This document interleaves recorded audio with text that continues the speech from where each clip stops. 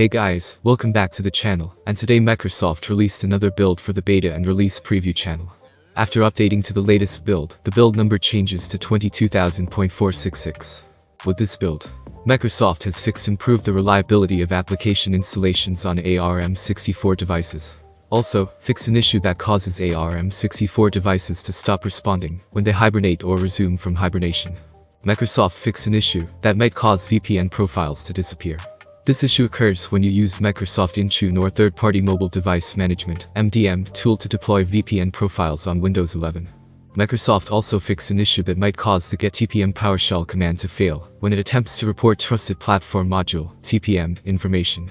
Microsoft also fixed an issue that causes a Remote Desktop Protocol (RDP) session to disconnect of the screen to be blank for server core. This issue occurs when you install the App Compit feature.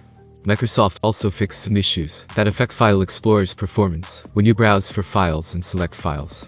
Microsoft has now added a new Microsoft account page to the Accounts category in Windows settings for Home and Professional editions.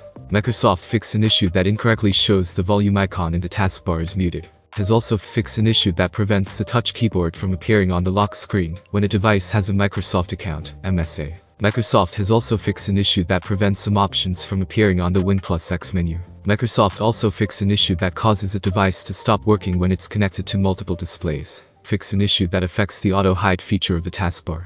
The taskbar might not reliably appear when you hover over the primary or secondary display.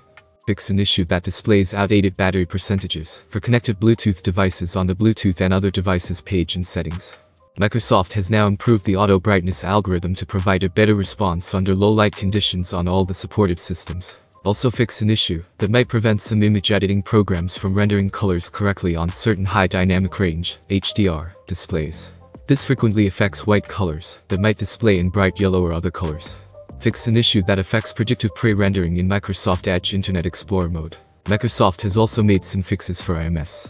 So, that was all new from Microsoft. If you want to know more, check out Microsoft's official blog post.